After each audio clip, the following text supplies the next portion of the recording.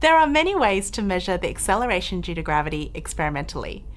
The acceleration due to gravity is the acceleration experienced by an object in free fall at the surface of the Earth, assuming air friction can be neglected. It has the approximate value of 9.8 meters per second squared, although it varies with altitude and location.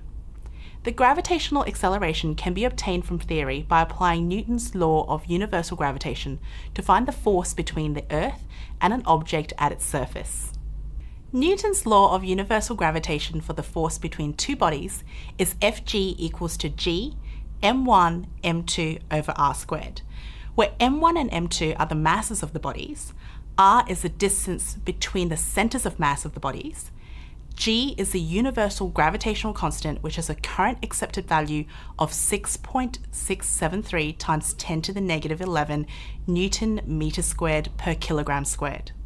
The force between the Earth and a mass m would be Fg equals to g me m over re squared, where me and re are the mass and the radius of the Earth respectively.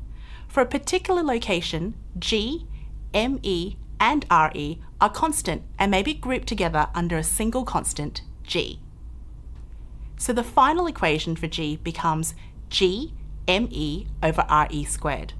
For obvious reasons, g is sometimes called the local gravitational constant, as it is dependent on the radius of the Earth. It will be numerically equivalent to the acceleration due to gravity on a spherical, non-rotating planet. If one evaluates the equation using the average values from Survey, the 6th edition, you'll obtain g equals to 9.834 meters per second squared. The real acceleration due to gravity will be different than the above value that I've just stated, due to the centripetal and Coriolis effects.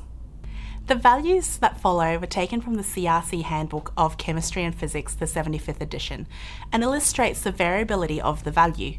As expected, the value is lower at the equator due to the centripetal force. If we do not know the mass of the planet, we can also determine the gravitational acceleration by looking at objects falling under the influence of gravity. Free-falling objects are in a state of acceleration. Specifically, they're accelerating at a rate of 9.8 meters per second squared. This is to say that the velocity of a falling object is changing by 9.8 meters per second every second. If dropped from a position of rest, the object will be travelling at 9.8 meters per second at the end of the first second, 19.6 meters per second at the end of the second second, and 29.4 meters per second at the end of the third second, and so on. Thus, the velocity of a free-falling object that has been dropped from a position of rest is dependent upon the time that it has fallen. The formula for determining the velocity of a falling object after a time t seconds is Vf equals to g times t, where g is the acceleration due to gravity. The above equation can be used to calculate the velocity of the object after any given amount of time when dropped from rest. Example calculations for the velocity of a free-falling object after 4 and 8 seconds are shown on the side.